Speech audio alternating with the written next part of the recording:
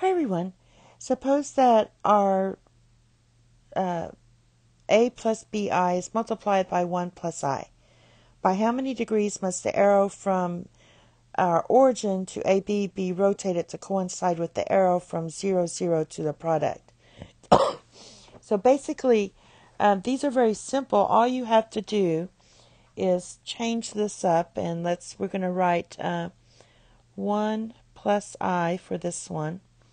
So let's find our R and theta here. So R is going to equal absolute value of 1 plus I, which is the square root of 1 squared plus 1 squared equals square root of 2. So that's square root of 2.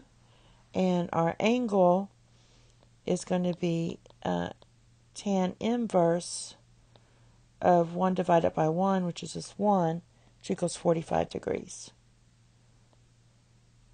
All right, and we're in quadrant 1. All right, so basically, let's write this in a polar form, which is going to be square root of 2 cosine of 45 degrees plus I sine of 45 degrees.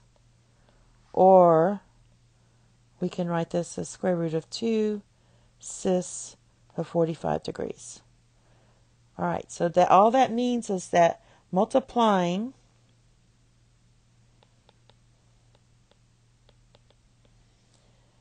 by 1 plus I rotates the arrow by 45 degrees because we're going from 0, 0 to AB.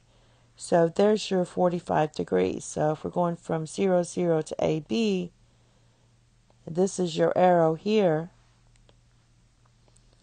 You're just rotating it 45 degrees. Square root of 2 is about 1.73. So there's the rotation of 45 degrees. So rotates arrow by 45 degrees. And let's do the same thing for the next one. We get R equals absolute value of square root of 3 plus I,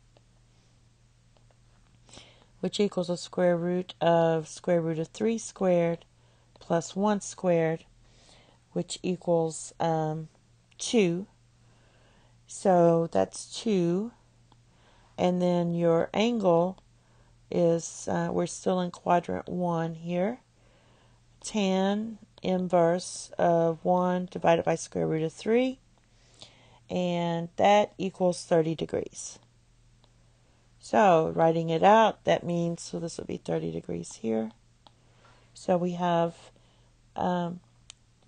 square root of 3 plus I equals 2 times cosine of 30 degrees plus I sine of 30 degrees, which just equals 2 cis of 30 degrees. So starting from the origin here, we're rotating it from here to 30 degrees. And this length of this is 2. And there's your rotation of 30 degrees. So multiplying by square root of 3 plus I rotates the arrow by, here's your arrow, 30 degrees. And that's it. Thank you. Have a nice day. Bye-bye.